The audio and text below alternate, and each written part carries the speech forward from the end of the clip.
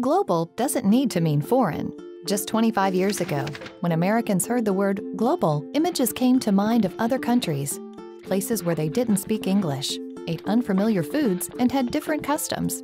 It was foreign. Today, when you hear the word global, you may still think of exotic locales and people speaking other languages, but you also think about global brands like Nike, Apple, Coke, Toyota, Seiko. People no longer think a Toyota is a foreign car. A Seiko is now just another watch.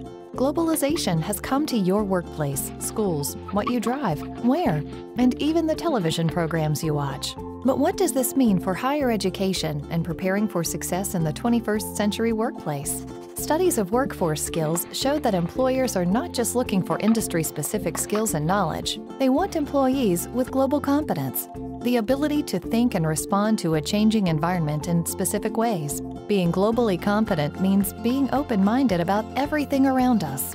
It means developing the thinking, technological, and interpersonal skills that cut across every profession today, every culture, and every company.